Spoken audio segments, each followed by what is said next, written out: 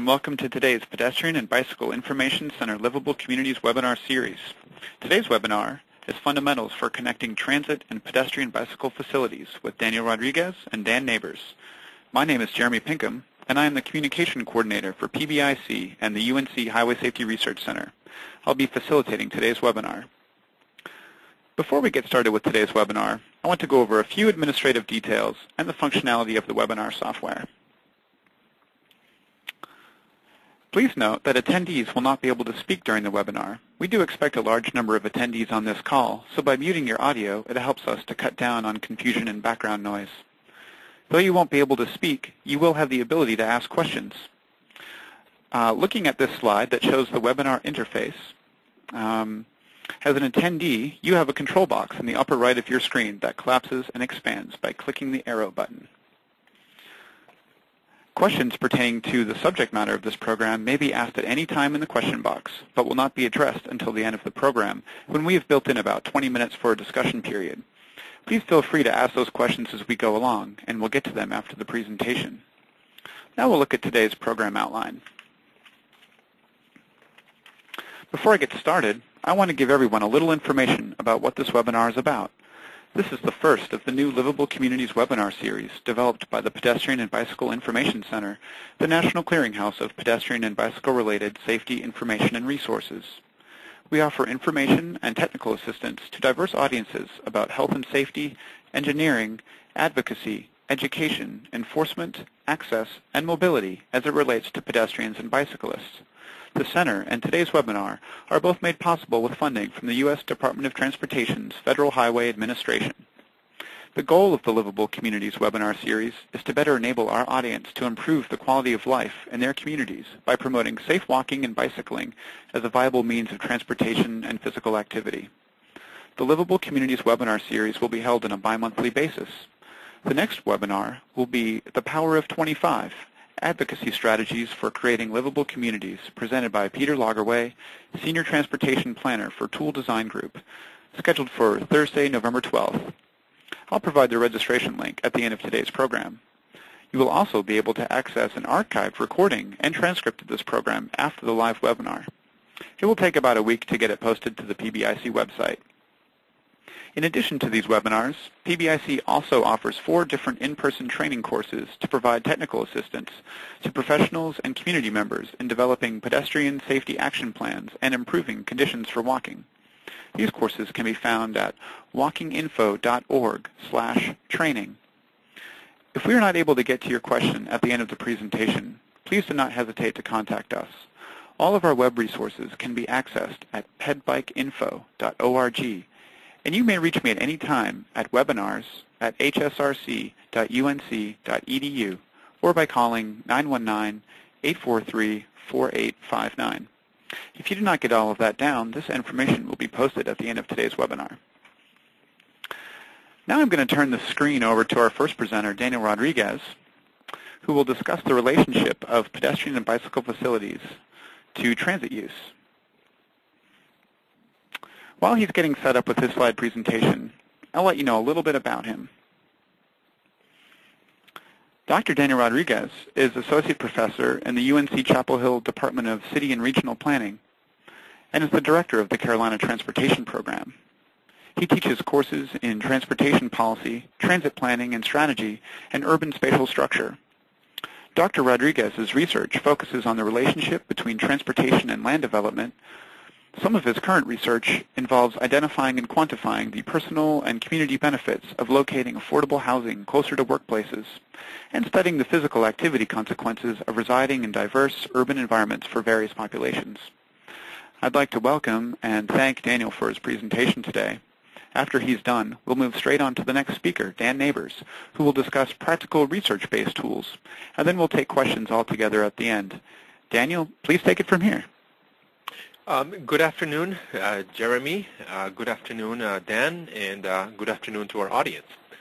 I'm Daniel Rodriguez, and you see the title of my talk is Transit Access for Pedestrians and Bicyclists, a review and a look ahead. For today's talk, I'm in the second slide. The learning objectives are, number one, to understand the importance of good access to transit not only for agencies, but also for individuals and for society.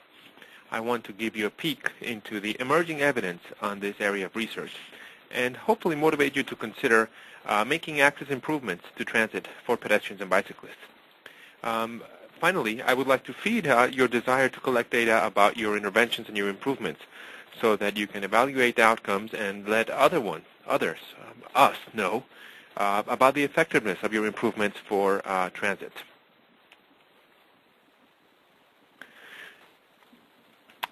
Slide number 3, the importance of transit access for pedestrians and bicyclists goes beyond the ability to have additional riders.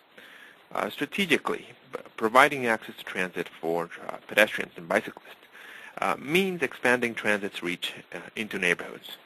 This may translate into effectively giving access to residents of local streets or extending transit's reach to lower density areas beyond core corridors.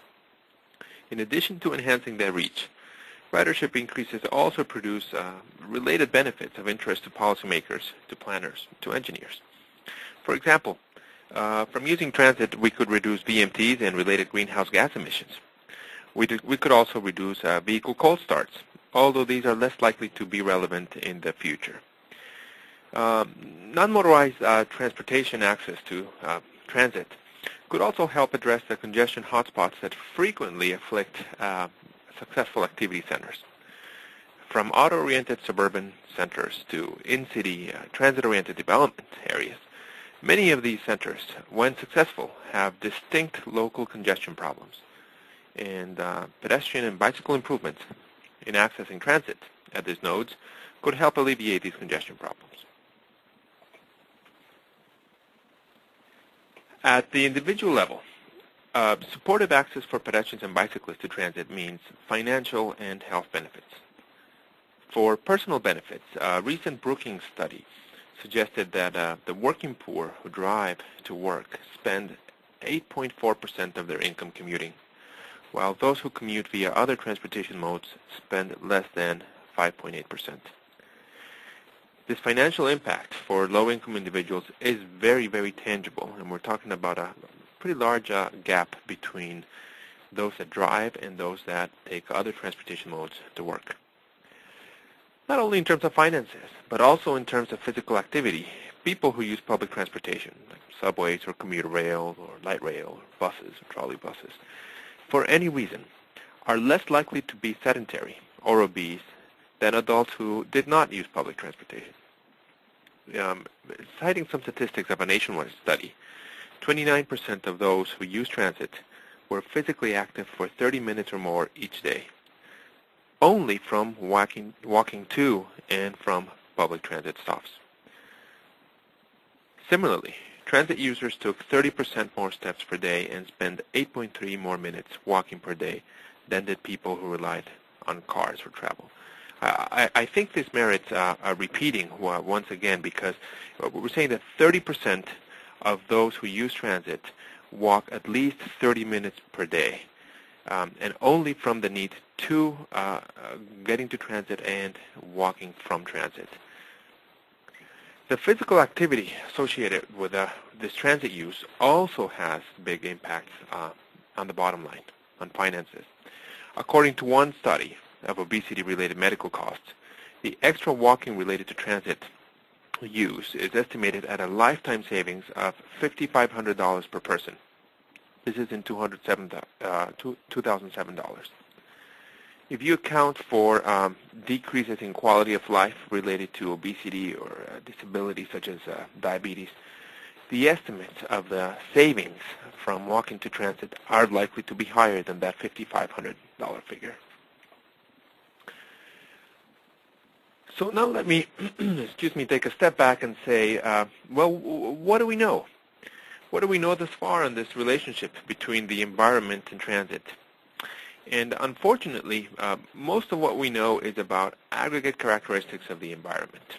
Things like density, things like mixed uses, overall area connectivity. But we tend to know very little about detailed neighborhood characteristics. So starting with this fifth slide, I want to summarize what we know in terms of elasticities. An elasticity is simply a figure that summarizes the percent change in an outcome, in this case, for example, transit use, given a 1% change in an input, in this case, for example, the built environment characteristics. And what I want to cover this slide is a summary of density and its relationship to transit use. For residential density, a number of studies have shown an elasticity of 0.07, meaning that if there's an increase of 1% in residential density, transit use increases by 0.07%. Similarly, for job density, an increase of 1% in job density increases transit use by 0.03%.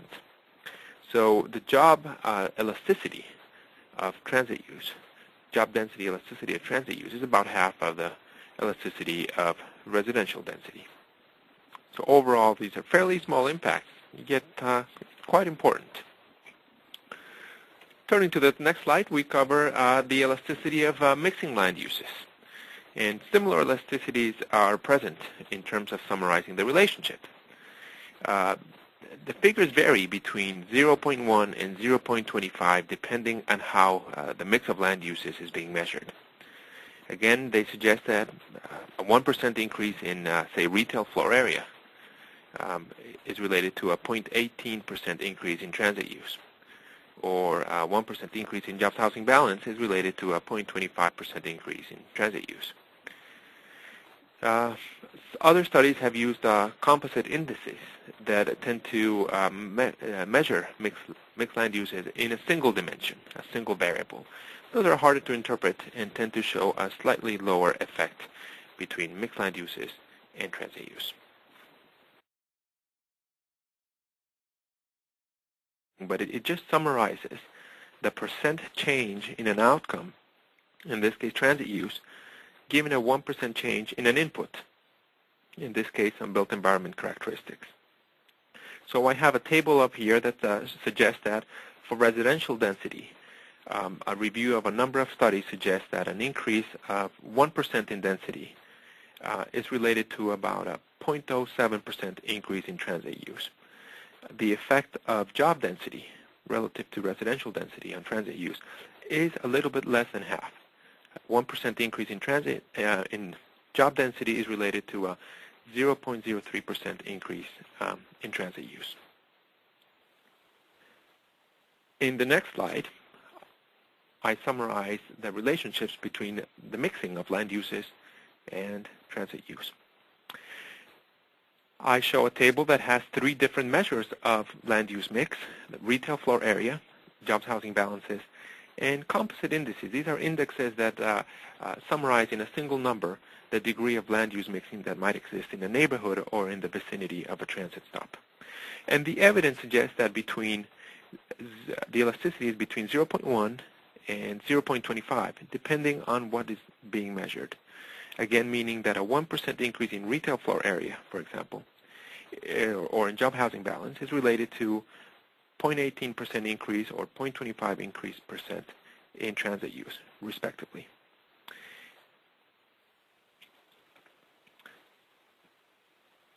In terms of thinking about distance to transit stops, the elasticities are in the order of 0.17. Again, this means that for a decrease of 1% in distance to a transit stop, transit use on average increases 0.17%. Likewise, for street connectivity, we see a wide variation ranging between an elasticity of 0.05 for the percentage of intersections that are four-way, and 0.27 when we look at the density of intersections, meaning the number of intersections per unit of area. So having given you this broad perspective, I want to turn now to more detailed data. So despite the importance of the neighborhood environment, I think it is very possible and likely that street-level attributes also influence people's willingness to use transit. In other words, although population or job density may matter, it is likely that the environment of streets on or of streets leading to stops may also be a support or a barrier for getting to transit. And it's this street-level environment that I label a micro-level feature And I'm going to use that term recurrently, a micro-level feature of the environment. And going back to the early 80s, two pioneers, Stringham and Richard Unterman, who's now an emeritus professor of landscape architecture at University of Washington, identified that people were willing to walk longer distances to access transit if the streetscape was interesting and supportive of pedestrians. Something that many of us have noted. It's just more pleasurable to walk in a nice urban area as opposed to one that is less supportive of walking. And in fact, time goes faster, and we might be wanting to walk longer distances. An explanation for why this might happen emerged recently from Raymond Isaacs, an architecture professor at the University of Wisconsin in Milwaukee. And Isaac suggested that the pedestrian's perception of time varies depending on the environment they're walking in. A couple of other studies, Robert Cervero looked at access and street characteristics for Metro Rail in Montgomery County, Maryland, and he found that sidewalks and street dimensions were the strongest predictors of Metro Rail use.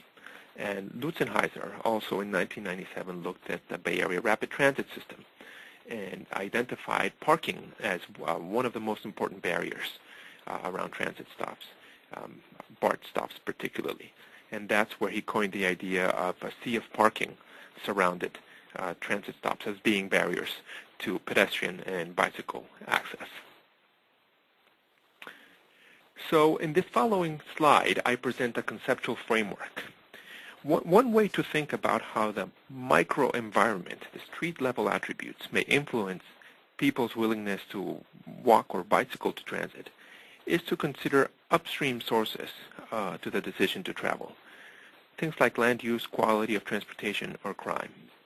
Together, all these characteristics, neighborhood environment, crime, land use, the demographics of your neighborhood, the quality of transit, come together in something that I label the neighborhood environment, macro and micro. And altogether, these are likely to influence people's willingness to travel by bike or pedestrian modes to transit. And we all know that a picture says 1,000 words. So in the next few slides, I'm going to describe and present some pictures of what we think are some not very supportive built environments around transit stops, particularly for pedestrian and for bicycle access. So in this slide, I show a picture of a bus stop sign next to a 4-lane road with a grocery shopping cart overturned next to it. You see no landing, you see certainly no shelter, and you see no sidewalks leading to the stop. In the next slide, you even see a more desolate environment with a red circle highlighting where the stop is. The stop is located next to a ditch. Again, no sidewalk, no landing. And in this case, there's road construction next to the stop, creating a lot of mud and further limiting the access of the stop to individuals. And this third photograph shows a picture of a pedestrian at a stop standing on a concrete landing, but surrounded by a chain link fence that's about, I'd say, 8 feet high. Not a very welcoming environment. But by contrast, we tend to think about a supportive environment as this extra picture that's going to appear that has shelter that is wide, it's visible, it has bollards, it has a wide sidewalk, it has plantings. So moving on to the next slide, I'm going to give you some examples of those micro-level features that I think might be important. We can categorize micro-level environmental features for transit access as those that get us to the stop and those that are stop-specific. This slide shows a list of features of getting to the stop. Things like the quality of sidewalks, crosswalks, lights, wayfinding supports, trees, lighting, benches, cleanliness, and pedestrians and bicyclists perceived safety and security. It's likely that only one of these features may not be enough to provide adequate access to a stop. It might require complementary measures or a suite of measures. At the stop level, we might observe quality of the landing if it's present, Other supports for users. Do we have wayfinding aids for individuals with different visual abilities? Do we have benches where people can sit and rest? Do we have enough space, secure space for people in wheelchairs? What is the perceived security and safety? Are individuals inside the shelter observable from the outside, and vice versa? Can the individuals in the shelter observe those that are walking past by or the vehicles that are driving by? This is kind of a Jane Jacobs argument of being able to observe and have eyes on the street in both directions. The lighting, the cleanliness, and the compliance with existing regulations is also important. In this next set of slides that I have taken from Urban Advantage, they visually summarize how enhancements to the pedestrian environment and the neighborhood environment can support transit access for pedestrians and bicyclists. I believe this is for the city of San Jose, California. And what I show here is a scenario where you begin with a picture of a fairly normal light rail transit system, flanked by 3 lanes of traffic on each side, in low-density, fairly out-oriented development. And I'm going to take you through a progression of pictures and simulations that add features that we think are important, the features that I just mentioned. So in this case, I'm going to be adding sidewalks, some trees and some lighting, and a mid-street crosswalk, mostly to the right-hand side of the scene. Probably that crosswalk should have had a pedestrian light. Now, if we keep building our environment, if you will, I'm going to now tinker with urban development by adding residential and office developments, buildings, at fairly high densities, at what I would call urban center densities. And you will see those in the back of this picture emerging.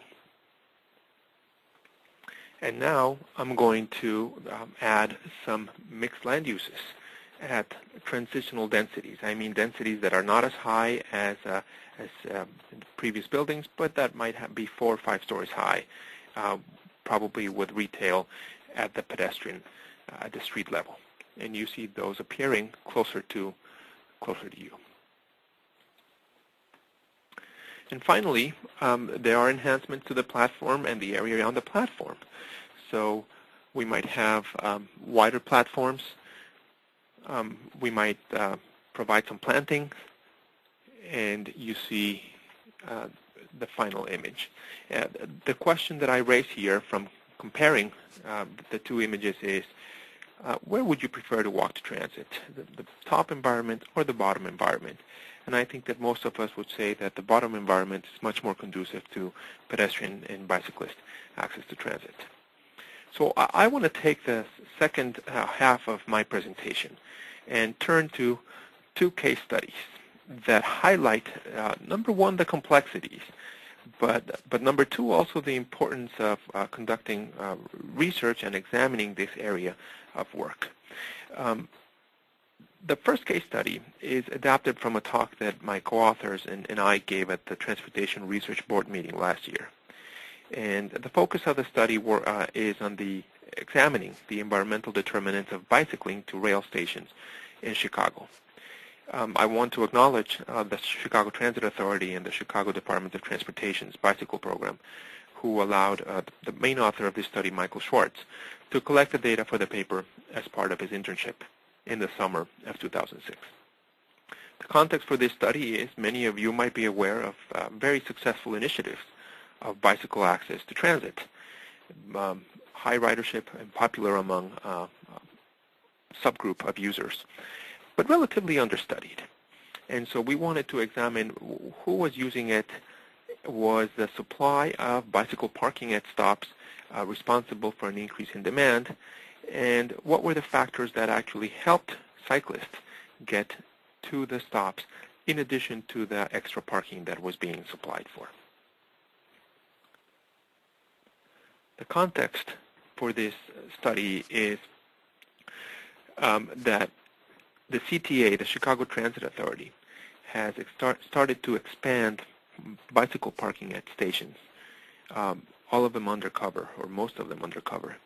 Most of the parking spots are in view of attendants, but only some of the facilities are located after the paid turnstile. This parking program is part of a much larger program which included the installation of bike racks in all 2,000 plus buses and the policy changes to allow bikes and trains except during the main peak hours. There are also plans to implement high-capacity parking at 4 L stations, adding almost 380 plus spaces. So our question in the following slide was, what characteristics are associated with cycling to an L station? Is it elements of the built environment like bicycle lanes or density or mixed land uses? Or is it characteristics of the neighborhood like income? Or are we talking about the influence of transit service? Like if you have more bus feeders, do you have more or less bicycle commuters accessing the L? So what do we do in this case? The CTA performed counts of indoor bicycle parking at the L stations during weekdays from 2002 to 2006 in the summers, with the exception of the year 2004. So we have 4 years of data. Each station was counted once per summer, and that in itself became our dependent variable. We wanted to see, number one, how many spaces were provided, and number two, how many of those spaces were being used. That allowed us to identify the demand and the percentage occupancy for each station. We used GIS tools to create a 1 mile circle around each station, and then we created a number of input variables that range from demographic characteristics to roads, bicycle lanes, crime, and whether the station is a terminus or not.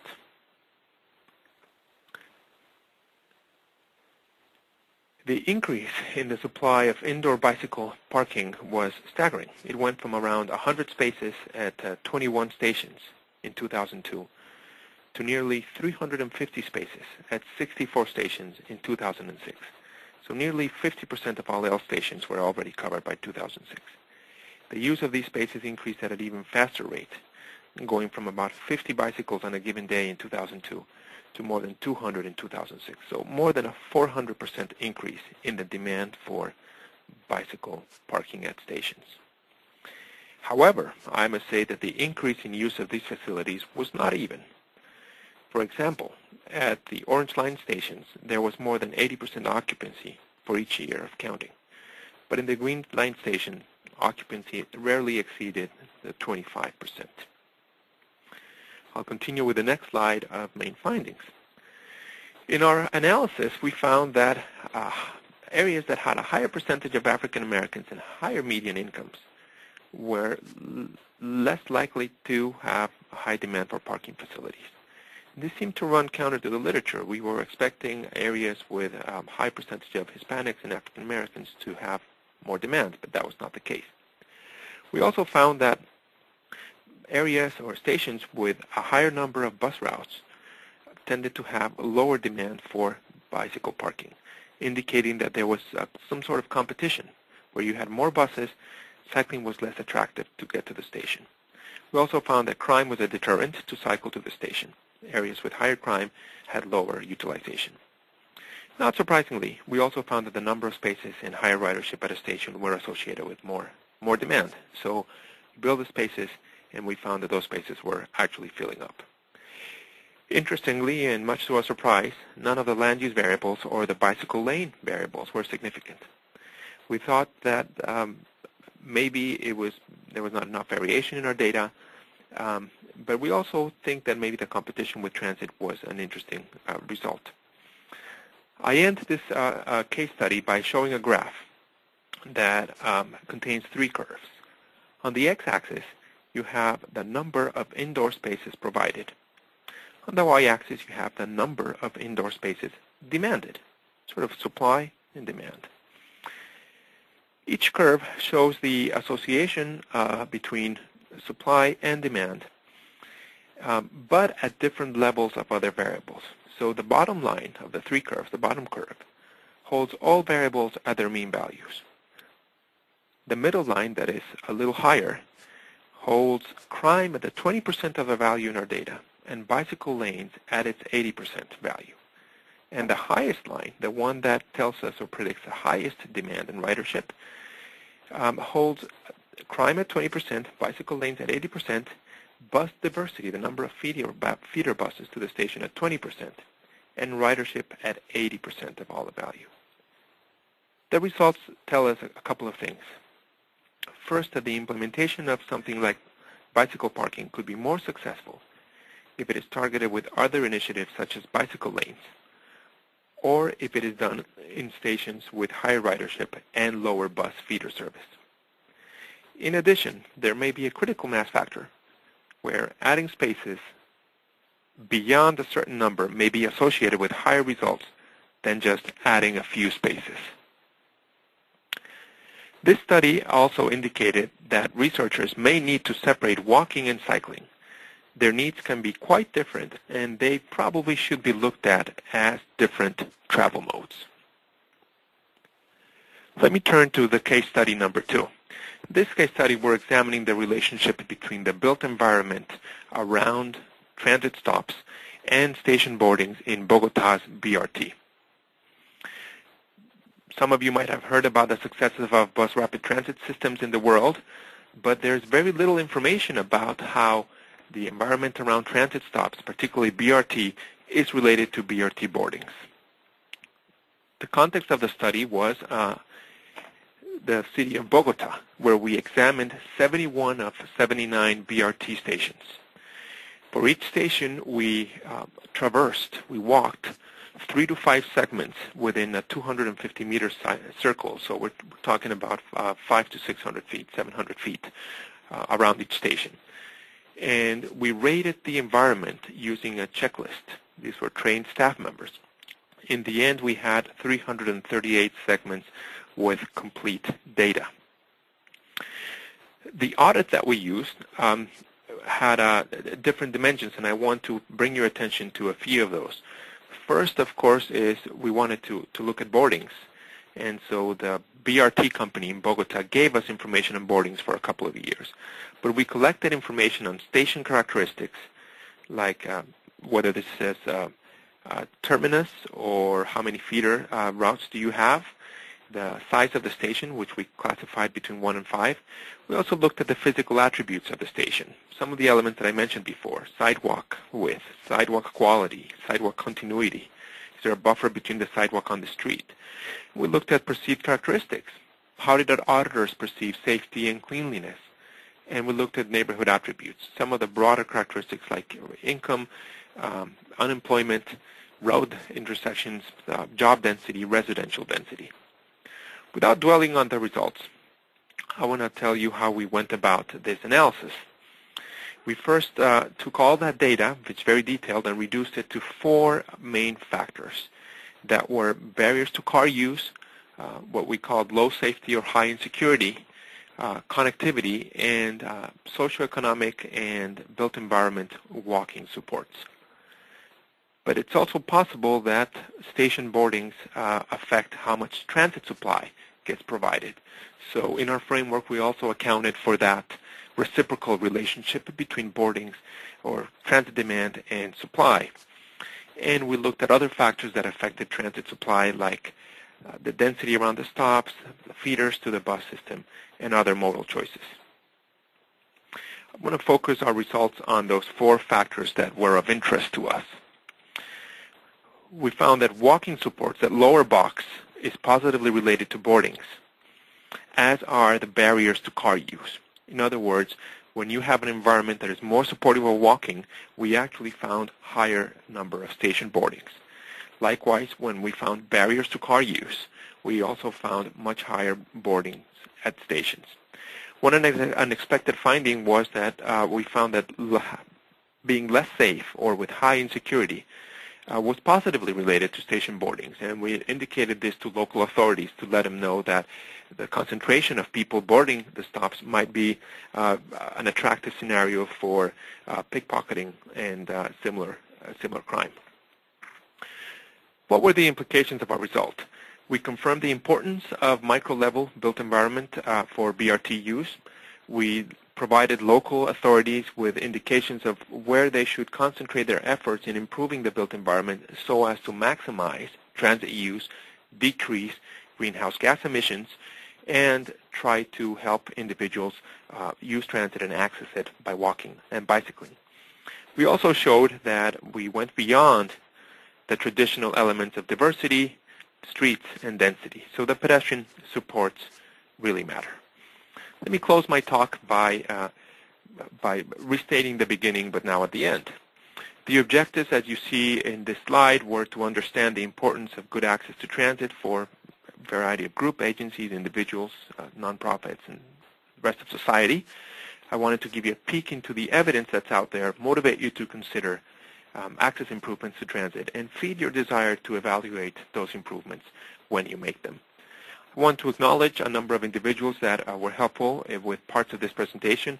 Michael Schwartz for his work with CTA, Nicolas Estupinian and Liz Bryson for their work in Bogota, and our colleagues at the Pedestrian and Bicycle Information Center. Thank you, and let me pass on the presentation now to the next panelist, Dan Nabors. All right, this is Jeremy. Thank you, Daniel, for that great presentation. And while Dan is getting set up with his slideshow, I'm just going to give a quick introduction to Dan Nabors. Dan is the Senior Transportation Engineer at Vanasse, Hangen, Brustlin, Incorporated. He has over 15 years' experience in the transportation engineering field, specializing in pedestrians and bicyclists. His projects have ranged from creating downtown revitalization plans to conducting pedestrian safety studies aimed at improving pedestrian facilities at specific locations. Many of his projects have focused on the transfer of knowledge into guidance for practitioners and communities, such as the development of the guides for Federal Highway Administration, the Pedestrian Road Safety Audit Guidelines and Prompt List, and the Pedestrian Safety Guidance for Communities. Mr. Nabors has taught numerous safety courses to public officials at the state and local levels for FHWA and the National Highway Institute. Thank you and welcome to Dan. Dan, please take it. Okay, thank you, Jeremy, and thank you, Daniel, for your presentation. And good afternoon to everybody. Today I'm going to be discussing the Federal Highway Administration Pedestrian Road Safety Audit, or Pedestrian Road Safety Guidance, and specifically I'll be concentrating on the transit guide since that's the topic for today's discussion. You see on the next slide, slide number 2, it shows a basic overview of what I'll cover. First, I'm going to discuss the pedestrian safety guidebooks with specific emphasis on the transit guide. Next, I'll talk about a bus stop improvement program, which is one of the case studies that's used in or described in that transit safety guide, and that's a case study in Montgomery County, Maryland. And the last part of the presentation will be talking about providing pedestrian access to a transit rail station, and I'll use a case study that's in Reston, Virginia for that. So the next slide shows what the 3 FHWA pedestrian safety guides are. The first guide is the Pedestrian Road Safety Audit Guide and Prompt List, and that is basically geared towards state and local transportation agencies and helping them address pedestrian problems. The second guide that I'm showing you is a residence guide for creating safe and walkable communities, and that's geared towards, as you might guess, residents. And then the third guide, which is going to be the focus of today's presentation, is a pedestrian safety guide for transit agencies. Together, these guides provide information to these 3 select groups to help tackle pedestrian problems from different angles. But again, the focus that we'll be concentrating on today is the content of the transit guide. So the next slide is just an introductory slide that shows a picture of a person boarding a bus stop. And basically, one of the things that I want to emphasize on this is that the focus of the transit guide is really access to bus stops, but there are some cases where we do talk about access to rail stations, but bus stops and access to bus stops really constitutes a pretty significant problem, because that's really basically where you're having most of your issues with connecting pedestrians to sidewalks and crossings and things of that nature. So the next slide gives you an overview of the transit guidebook, and you'll see that there's a little picture of the cover of the guide on that slide also. But the main thing I want to emphasize from this slide is the fact that one of the main themes is how partnerships are emphasized to the guide, and that's partnerships with transit agencies and different state and local DOTs and with different community groups, because really everybody working together is one of the things that is one of the issues that where you come up with gaps in the network and for pedestrians. When people don't work together and you have people working separately in a corridor, we're not providing a continuous network. So with that said, let's go into the content of the guide on the next slide. This slide right here shows the 5 main sections of the guidebook, and I won't read all those now, but I'll go into those in more detail.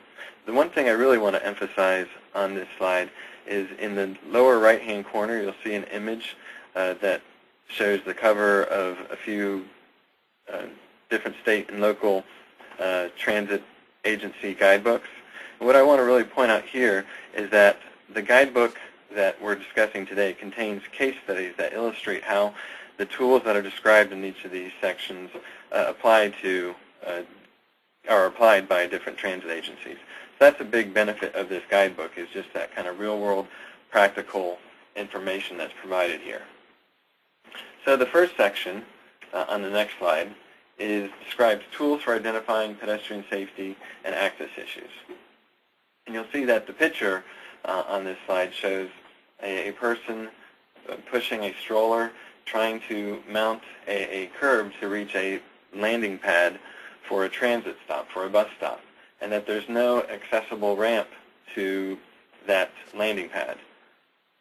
So that's just kind of typical of some of the problems that you see out there for accessing transit. So the first point is bus stop assessments, and that's one of the tools that is described in the guidebook. Some of the tools, or bus stop assessment tools, one of them are bus stop checklists, and those are commonly used to inventory bus stops and roadway characteristics in the immediate area surrounding a stop. They're used by transit agencies, or they could be used by different residents, or even departments of transportation. There's really no limit to their use.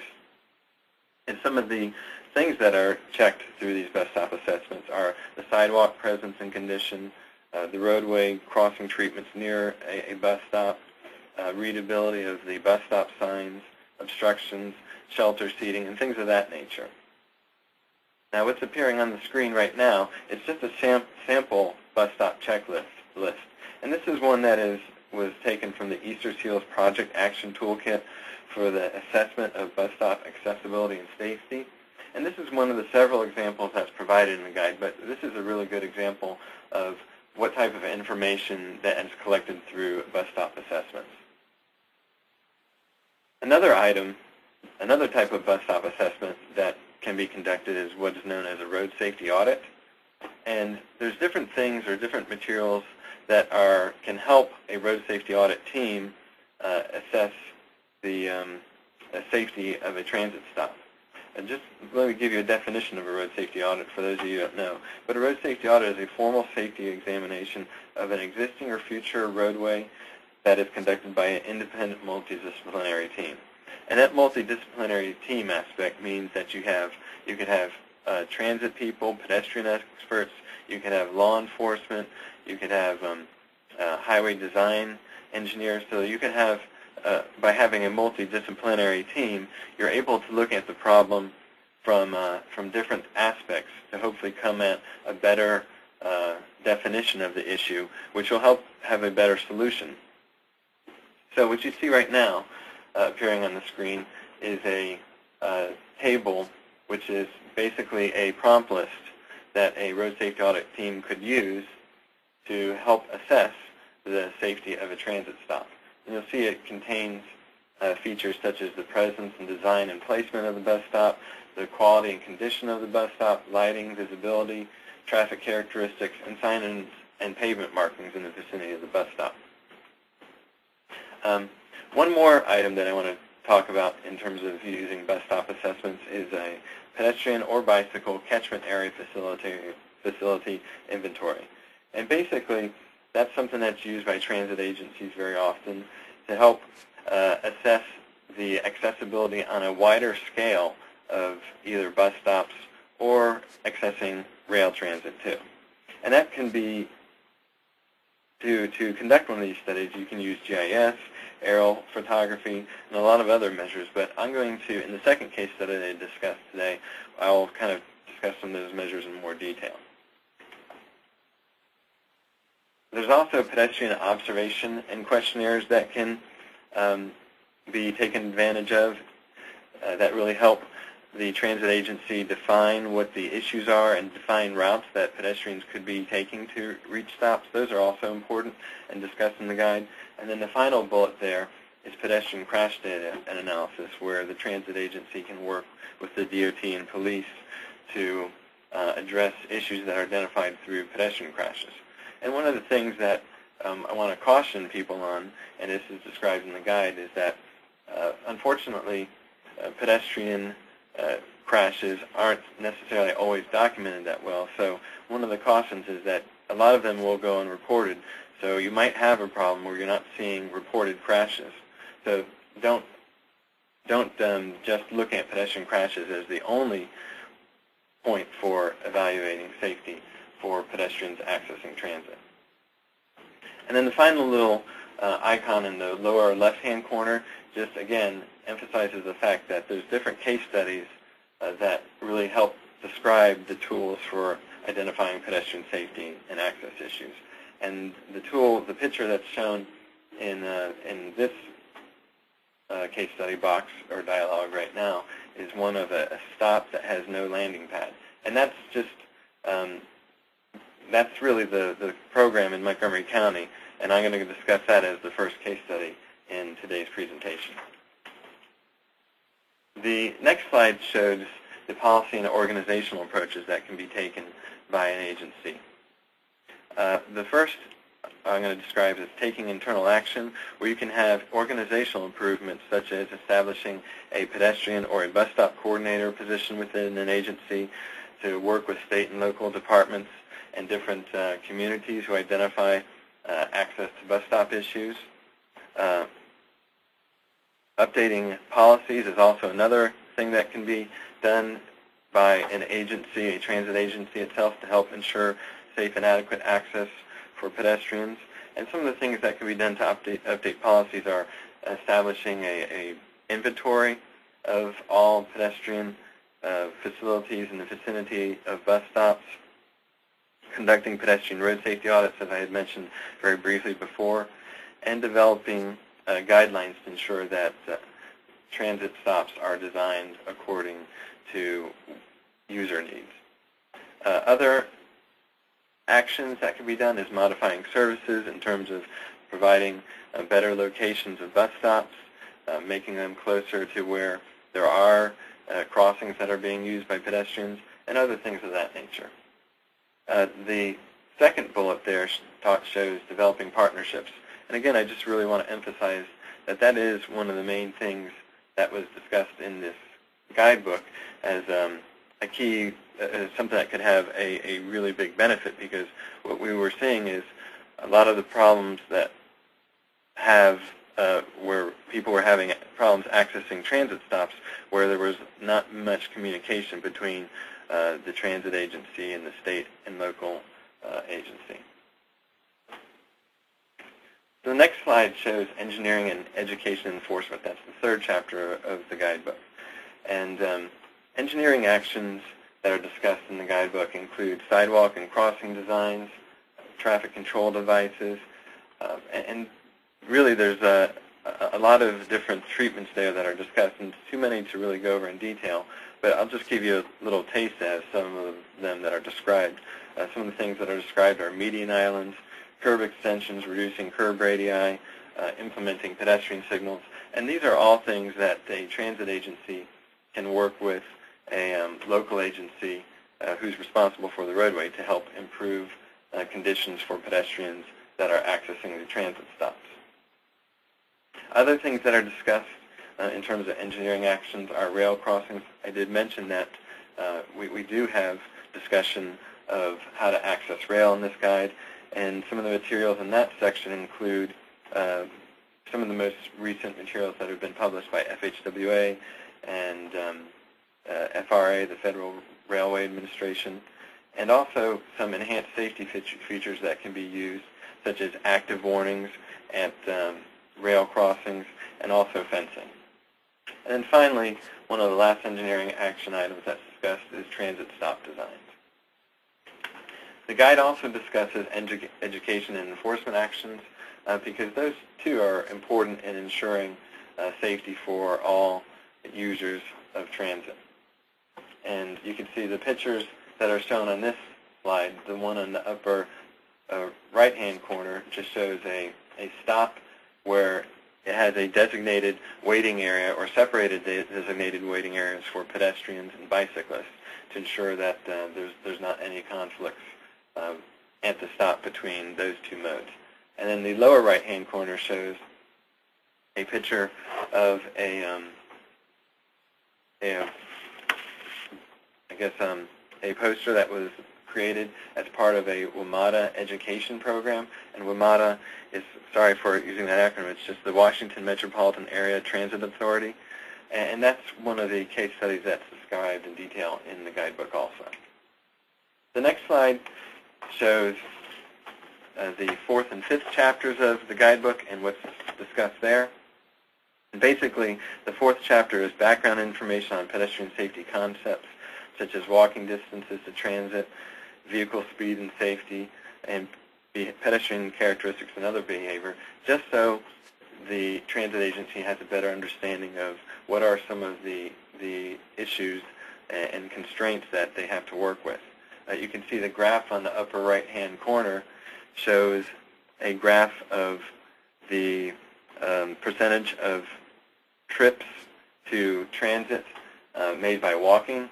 The y-axis will be that percentage of trips made by walking, and the x-axis is the distance to transit station in miles. And you can see the closer you are to transit, as you can guess, the more percentage of trips are made by walking. And I'll discuss this relationship in a little bit more detail in the second case study. And then finally, the fifth chapter discusses legal issues, including case studies and rulings, which really show that the transit agencies also have a responsibility in maintaining a safe network for pedestrians. Okay, the first case study that I really want to discuss is one of the case studies that's included in the guidebook that I just described. And that's it's a Montgomery County, Maryland bus stop improvement program. The next slide shows a picture which really defines some of the issues that were found by Montgomery County. And the picture shows a 2-lane rural roadway with a sidewalk on one side of the roadway and a bus stop on the opposite side of the roadway, which is basically placed in the shoulder. And that's like one of the main problems that they found out there. Another bus stop issue you see on the next slide, it shows a picture of a 6-lane roadway that's 3 lanes in each direction, and a woman pushing a stroller on a concrete median in the middle of the roadway. And that was something too that was very typical, in that there were just really no good paths to some of the bus stops that they had. The next slide shows another typical issue that they found that they had, and that was, the picture shows, again, it's a 6-lane roadway, and it shows passengers getting off a bus and crossing mid-block to get to the other side. So some of the bus stops were not placed in good locations where there was really no nearby crossing for pedestrians. So those were kind of some of the 3 main issues that really initiated the study. So as part of the study that Montgomery County conducted, they inventoried different types of information to get a better sense as to what were the characteristics that needed to be improved around bus stops. Now, some of the information that was collected was location, and that was a description of the location, such as area type, what type of roadway, things of that nature. Pedestrian access was also surveyed, and that's were there nearby crossings or other connections to access the bus stops. The third piece of information surveyed was signage information, like what were the signs that were used to really indicate to all users that a bus stop was in the area. There was also safety and security of the bus stop as inventoried, as well as amenities of bus stops. The next slide shows the questions that were asked by the county to help prioritize the bus stop improvements. And these questions are, can passengers wait at the stop without being in danger? Are stops reasonably close to a safe street crossing location? Can or should the street crossing location be improved? And can passengers get to the stop along a reasonably safe path? So the next slide shows that database which was developed to help answer those questions. And the picture on this slide basically is a screen capture of the database that was developed. And on that screen capture, you'll see it's a map of the county with blue dots all over that map. And those blue dots represent the locations of bus stops. Now, when I advance to the next screen capture, what that illustrates is just that they took some of those, the county took some of those different data sets or those data fields I described to help show where they had the worst issues in terms of pedestrian access to bus stops. And what is appearing right now is when they queried some of those key variables, they're able to come up with bus stop locations that needed the improvement probably the most. And you can see now the screen capture shows the same map of the county, and it shows just fewer bus stops, these being the most critical. Now, the interesting thing about this is that this is the tool that was used to help identify the locations. But really what happened in the end of this project was that this tool, from the locations that were identified, it was seen that accessing the bus stops was more of a corridor issue. So when a bus stop on a corridor was issued, they looked at crashes not just at one particular bus stop, but anywhere along that corridor, because they felt that that there might be people who don't use the same bus stop at any one given time, and that it was a better approach to solving their problems. So you can see here, as a result, on this slide, the next slide shows the program progress as of January of 2008. And the picture on the left side just shows the bus stops that have been improved. And it really emphasizes the fact that the bus stops were improved on a corridor basis. You can see that there's a long string of bus stops that were improved. But some of the interesting characteristics of the program is that there was a total of 5,340 bus stops in the county. And the number of bus stops that had planned improvements was about 64% or 65% of those bus stops, which is about 3,450. The number of bus stops that were field reviewed for detailed improvements was about 629, which was almost 12% of all bus stops, and the number of bus stops requiring construction was 556, which is just shy of 11%. So I want to show a couple of slides now that really highlight some of the improvements that were made as part of this program. So this next slide shows before and after condition of sidewalk connections that were made. The picture shows a bus stop that basically has no landing pad and a very narrow sidewalk approaching the bus stop. Now, when I advance to the improvement, you'll see that a landing pad has been put in and the sidewalk has been widening leading up to that landing pad. So that's a pretty simple improvement that was made, but very effective. The next slide shows a bus letting out passengers on a grass median strip, and the passengers having to walk down that grass median strip to reach a pedestrian crosswalk. Now, the improvement that's shown on this slide right here just shows that landing area has been paved all the way to the pedestrian crossing to provide safe and accessible access for pedestrians. The next slide shows a person in a wheelchair that's not able to access a bus stop landing pad with a shelter, and that's because there's no curb ramp leading up to that bus shelter. And the improvement on the next slide that the county did was to put in an accessible ramp to that bus shelter. The next improvement that is shown on the screen shows another bus stop that's placed in a median strip, and there's no landing pad in this case. And then the following slide shows that there's a landing pad and a accessible ramp that has been placed to the bus stop. And another item, another feature that was used very effectively throughout the county was, you'll see this it's like a little knee wall. It almost looks like a bench. And that's what it's being used for pedestrians. They're using that as a bench to help provide a safe and comfortable waiting area. That was another neat feature. And you'll see that the bench is made out of stone so that it really deters people from putting graffiti on it. The next slide shows one of the issues that I wanted to describe in terms of the problem with locating bus stops far away from pedestrian crossings. And the picture shows an aerial photograph where there's a blue dot on either side of the roadway, and the blue dots are just the locations of bus stops. And those locations of bus stops, you can see there's no pedestrian crossing nearby. So the next slide shows that a crossing has been put in with a pedestrian median island so that pedestrians can get across. And the following slide illustrates a design plan of that, and also a photograph of that final design in its final state. And this is just another view of that crossing. And the real benefit of crossings such as this is it's not only used by people accessing transit, but it can be used by any pedestrian that needs to cross the roadway.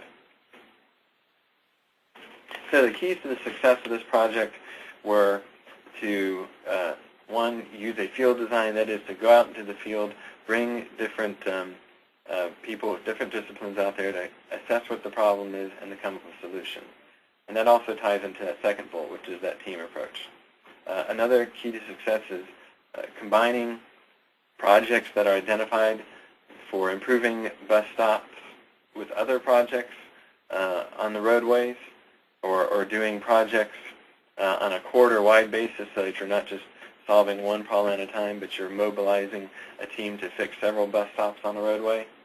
Building attractive features so that pedestrians feel comfortable at the bus stops, and making tangible safety improvements in real time.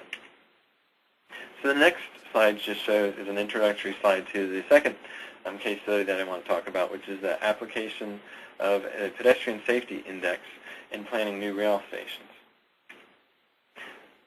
This slide just gives you a quick background to the project, and basically the project is that there was a new Metro line for Washington, D.C. that is being planned to go from Washington, D.C. to Dulles International Airport in Loudoun County, Virginia.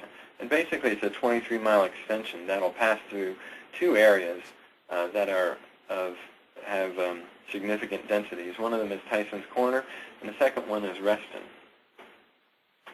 And that's what I'm going to discuss is the access to the Reston station.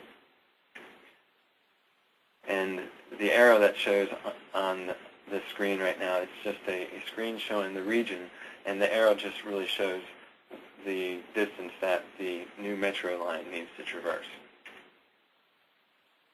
So the next slide shows an overview aerial image of the study area. What it shows is basically you have the Dulles access road going kind of east-west to the middle of the screen, and you'll see that there's little red dots in the middle of the screen on either side of that roadway, and that's the location of the 4 stations in Reston. 2 will be placed on Reston Parkway, and 2 will be placed on Wheelie Avenue.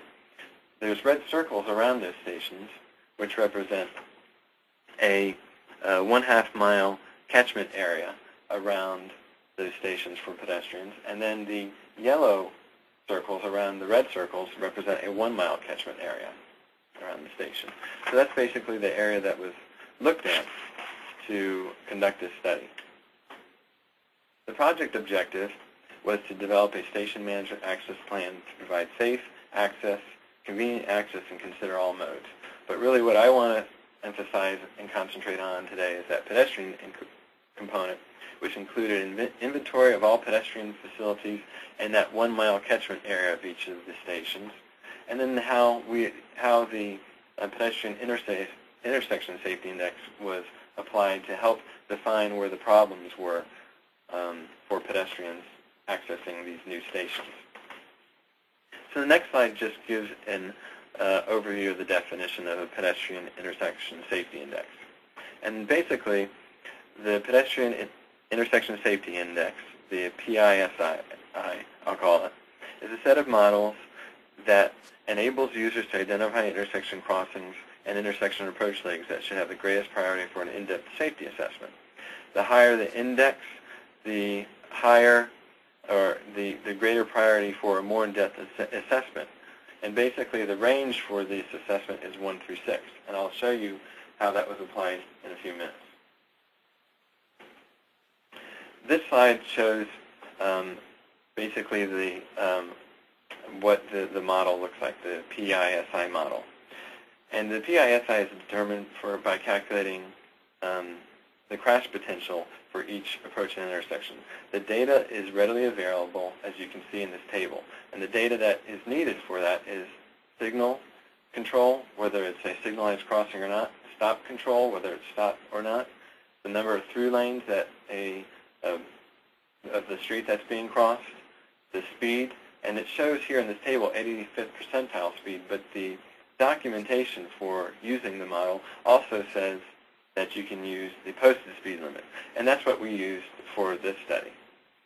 The main ADT, that is the Main Street average daily traffic volume, and then if it's a commercial area or not. Those are the main data fields that were collected, and these were very easily obtained in the field.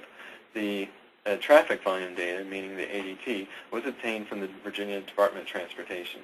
One of the issues with that is that on smaller roadways, like residential streets, they typically don't collect that data for those streets, and so we didn't have that data. But that's not really where you would have your problems, as you could guess. We saw most of our problems in crossing your larger arterial roadways. So the next slide shows a map of the entire catchment area for pedestrians, and it shows dots at each of the locations that were assessed using the PISI. Those dots that are in green had a value that was below the median, and those that are red and orange had a PISI that was above the median. The next slide shows a table of what some of basically what one of the other outputs of conducting the analysis using the PISI, and basically it shows that the PISI is determined for each approach of an intersection. So it doesn't give you an overall PISI for an intersection, but you get an assessment of each approach. For those approaches that or those intersections that were only 3 legs, there's information that would be missing because there weren't 4 approaches that were assessed. And what was determined from this analysis is that for side streets, the PISI was about 1.5, and those are basically 2-lane roads, low volume, with less than 2,000 vehicles per day and low speed.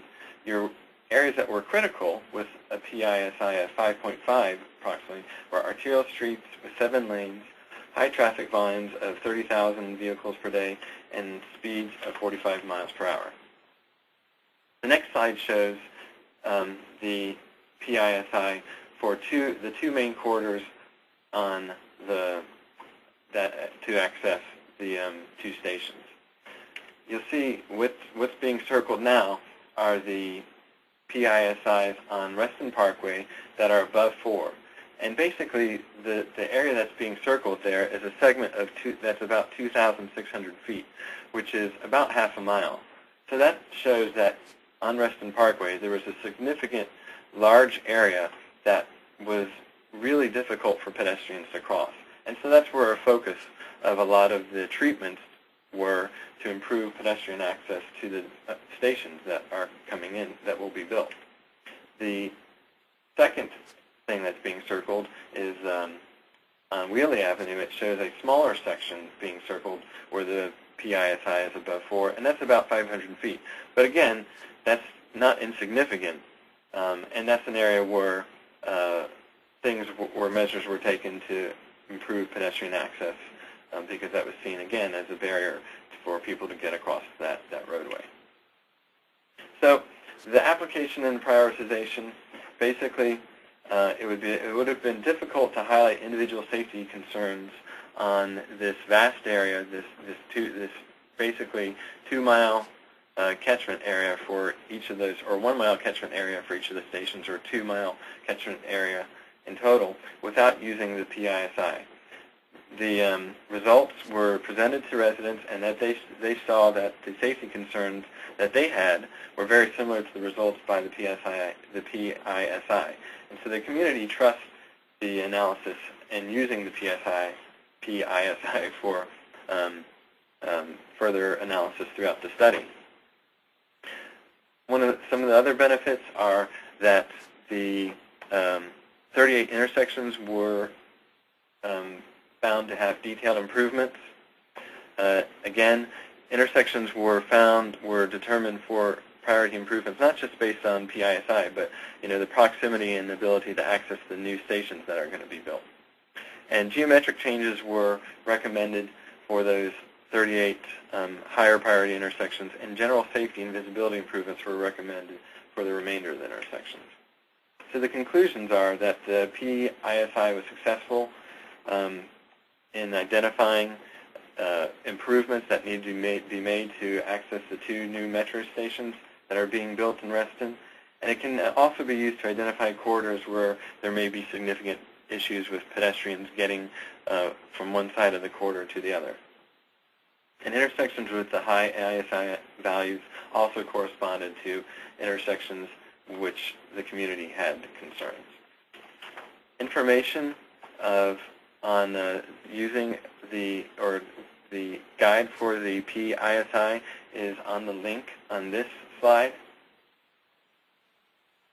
And finally, I'll just go over what we discussed on this next slide, and we discussed the resources that are available for improving pedestrian safety to the transit guide, how bus stops can be improved through the case study I mentioned in Montgomery County, and then how we can use pedestrian ISI to identify locations with pedestrian safety issues, in particular to accessing in catchment areas to accessing rail transit. If there's any questions, you can email me, and my email is dnabors@vhb.com. I would like to thank you for your attention, and at this time, I'd like to turn it over back to Jeremy. Okay, great. Thank you, Dan. And just so that everyone knows, we will be posting that transit guide to our webinars website, walkinginfo.org/webinars. And let me just pull up my last slide here. I want to thank Dan and Daniel Rodriguez from the beginning of our program. And we have about 15 minutes for questions today. So just enter your questions into the box on the screen. And if we run out of time for your question, we'll attempt to answer it and get back to you after the program. So, and right now, I'll begin with a couple of questions that we have. The first go way back to Daniel Rodriguez's talk. The question is, what are cold starts, and why will cold starts be less of an issue in the future? Yes, thank you. Thank you, Jeremy, for directing that question. Well, to provide a little bit of background here, a lot of the transportation policy to date over the past 2 decades, and maybe a decade and a half or so, has been really dominated by air quality issues. That partly explains the predominance of light rail investments, for example, relative to buses. And most of the transportation investments are justified or evaluated predominantly based on air quality improvements. Yes, travel time matters, and for transit that is the case. Travel time improvements, economic development, and land use development potential. But air quality has been a driving factor. And in providing the context at the beginning of my presentation, I was trying to suggest that even though air quality is important and should be an important criteria in evaluating, transportation improvements. In this case, access to transit and transit generally provides such benefits to individuals, to families, and thus my focus on health and other behaviors, that we shouldn't lose sight of all these other benefits that together would provide sort of a critical mass to bring change and to activate individuals that have a stake in this issue. Maybe not directly, but indirectly. So to go back to the question, what is a cold start and why did I claim that it might matter less in the future? A cold start is a term that denotes when a motor vehicle, an engine, for example, for a car or a motorcycle or a bus, is turned on and it's cold. The catch here is that anywhere between 70 and 80% of all the emissions that happen in a vehicle tend to happen in the very first few minutes when the engine is cold, when it just started. So what happens then is that the engine is running very rich in gasoline, not enough oxygen gets mixed in at the very beginning. The catalytic converter is not quite at its optimal working temperature, and so lots of those emissions happen at the beginning. So decreasing cold starts is important, and to the extent that folks that are walking or bicycling to transit are not driving or are not being driven to transit, there's a benefit there in terms of air quality. I do say that they're going to decrease for at least for a couple of reasons in the future. One is that new federal requirements and standards for vehicles are tightening the performance and improving the performance of these converters and engines in general in terms of emissions. And so they are expected to decrease as the fleet gets renewed and the older vehicles retire or get scrapped and newer vehicles enter into the fleet. And I also expect technological improvements, some related to new standards, some unrelated to new standards, that will also deal with this issue of cold starts. So in a nutshell, that's what it is. Okay, thank you, Daniel. Next couple of questions we have I'm going to direct toward Dan Nabors. These ones go well together. Dan, do you know how Maryland funded their bus stop improvements, and what are the total costs of improvements for Montgomery County bus stop case study? That's a good question. Thanks, Jeremy, for directing that towards me. Basically, they did an assessment to look at some of the problems and really determine that fixing some of the bus stops might really go a long way towards improving a lot of the issues that they're having. So they really got political support and political funding for this program. Basically, it was I think it was 4 to 5 years, this program, and it was $11 million to improve the bus stops. But like I said, what they really did is they noticed that they had a problem throughout the county, and they thought by addressing a lot of the bus stop issues, since there was such high ridership, that might be one way to help address the pedestrian problem. So there was real political support behind that. They also have other mechanisms for improving pedestrian safety, where they do have some other funding techniques. Some of them are creative, and one of them is they have a red light running program, which is helping fund pedestrian improvements also. So anybody that's caught, excuse me, I didn't mean red light running, a speed camera program. So anybody caught speeding to the speed camera program, the fines and the penalties assessed from that go to help improve pedestrian safety. So those are like two methods that help fund that program. Does that answer the question, Jeremy? Yeah, actually, we have another sort of question that also gets to this that could be directed to both of you. The question follows a little bit up on what you were just talking about. How have some of the improvements discussed in the two presentations been funded? Have federal funds been used? If so, how did that happen? And a last bit about that, how were MPO boards convinced that pedestrian access to transit was an important enough issue to take seriously and provide funding for? Maybe, Dan, if you want to keep talking about that. Okay. Yeah, funding is something that is always a concern. And, you know, specifically talking about the Montgomery County project, I think that covers a lot of what they were able to do in terms of finding funding. But there's other partnerships that can be developed. to really help ensure that there's facilities that are being built, and some of that is partnerships through redevelopment of areas where the developer is responsible for not just improving their site, but any area that would potentially be accessing the site. And that's something that's been very, very beneficial through partnerships too. Some of the other funding mechanisms are, if there is a documented crash problem, there's the Highway Safety Improvement Program process, which has will help funding problems. And with pedestrian issues, that typically can be effective because, unfortunately, when you do have pedestrian crashes, they tend to be severe, and the more severe crashes will have a higher benefit-cost ratio, if you will, for lack of a better word, so that they would fit into the Highway Safety Improvement Program funding. There's also a congestion mitigation and air quality program, which a lot of these projects have been funded through, and that is actually, some of these funding resources are discussed in the guide. Now, the costs for doing improvements on an individual intersection or an individual stop vary pretty greatly. If it's just putting in concrete pavement, that could be done fairly easily for several $1,000s. But providing sidewalk up to a bus stop and things like that, it gets increasingly more expensive. And that's why with the Montgomery County program and other programs that we see throughout the country, they kind of prioritize those based off of sometimes where they're seeing crashes, but also where they're seeing the most activity, or there's the most potential for crash.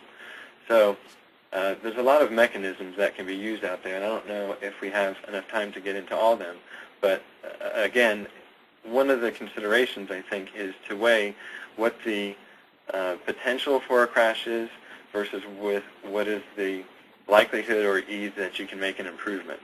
Does that start to answer that question? Yeah. Yes, thank you, Dan. Now, I guess I'll turn attention back to Daniel, and we have a question about your research. What connectivity measures were used in your research? Yes, thank you, Jeremy. We've used a couple of different measures, and at that sort of aggregate level, we've looked at sort of traditional measures like the number of 3- and 4-way intersections, just to get a sense of the road connectivity. I believe for pedestrians, we really would like to move away from that. And in the BRT study that I presented, for example, we use the audits, the street-level inventories, if you will, to examine the sidewalk connections. For each segment, we looked at whether the sidewalk, number one, was obstructed or interrupted, i.e. disconnected, and whether when you move to a different segment, because there was a street, for example, a street crossing, whether it continued or whether it ended abruptly. So from that perspective, we were looking at connectivity at a very disaggregate level, and that's the measure that we used in that case, and I think it's a measure that is more consistent with how pedestrians perceive the environment and how it influences their behavior. Okay. Daniel, sort of more about the BRT study. I have a question here. How do you accommodate bike capacity issues on BRT or light rail vehicles? Wow, that's a hard question. My experience with BRT is that, as you might imagine, bus rapid transit is really a wide spectrum of potential service types, some that operate at an even higher level of service than most LRTs, more like a subway, some that are closer to a regular bus system with some improvements. I think if you're closer to the bus side of BRT, if you will, the regular bus, you will see front racks as being used as the only way of adapting, I think, bicycle on BRT. As you move away from buses and towards a much more high-capacity mode, I don't know of any system that really operates with bikes on BRT, partly because the front racks, when you have a high-capacity system with high frequency, are going to introduce delays, passenger delays, in terms of the time the vehicle is stopped, that might really throw off a system that is sort of tightly operated. Having said that, Bogota in itself does have an active program of bicycle storage at stops. So rather than having you carry the bicycle on the vehicle, it's similar to the CTA case study in many ways. For more high-capacity transit rail systems, you see CTA, you see BART, and a few other systems allowing users to carry their bikes during the off-peak on certain trains, on certain cars, and that's more consistent with the general practice of those systems. BRT is kind of uncomfortable in the middle because it only has 2 to 3 cars, and making it a little harder to accommodate the bicycles on the vehicles. Well, more to that point, Daniel, we have another question here. What is the best way to park large number of bicycles at these stops to accommodate them? Well, I haven't studied per se how they're parked and what would be more efficient. But I know of several systems that are used. Some are parked standing up. Some, and that seems to work quite well. Others have sort of 2 stories. Some use attendants, again, depending on labor costs. Some use parking attendants that help work that out. Some are kind of locker-ish cages, if you will, that provide certain level of security. You might rent a lock or so on. But it's going to depend on the particular case. I don't know exactly which one would be more efficient. I imagine that there are some benefits to certain designs depending on the volume. Okay. We have time for taking a couple more questions here. I'm going to direct this one to Dan. This is interesting. Are there any specific guidelines for making transit approaches and surfaces for children and youth? Is that something you can address? Making the approaches more accessible to children? Yes. There are, I don't know if there's specific guidelines, but there are some case studies that have showed some things that can be done, and a lot of that, of course, you can imagine would be around the Safe Routes to School program, and a lot of them that are out there are more pertaining towards not necessarily transit, but accessing bus stops, and the issues that you see at bus stops are a little bit different than the issues that you see at transit, because the bus stops for children going to school aren't done by a transit agency. That's usually a school district, so those can move around a lot, and so it's a kind of a different set of problems that are out there. But yeah, I mean, there's different things that are done in terms of providing guidance on the pavement for children, like stand back lines of where they should be standing so that they're not standing in areas where they are more prone to getting injured by passing vehicles or buses, things like that. Again, pavement marking areas that really emphasize paths that they should be taking to bus stops or signs, things of that nature. It's kind of more information-based. And I don't know if there's any real-world studies that have really had any definitive evaluation of that. Maybe Daniel might even know of something too, but those are the types of measures that are typically employed to really help children access bus stops, mostly signage and pavement markings. Thank you. Maybe just one more question for Dan, real briefly here. Were there any noted ridership impacts to the improvements in Montgomery County?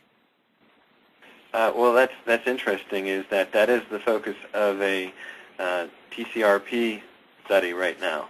And just, I can tell you anecdotally, in the short term, yes, that one of the examples I gave you in terms of that mid-block crossing is that really captured a lot of trips where people were crossing almost anywhere in a pretty wide segment of the roadway because there was no really defined crossing, is that crossing really helped capture a lot of the pedestrian trips.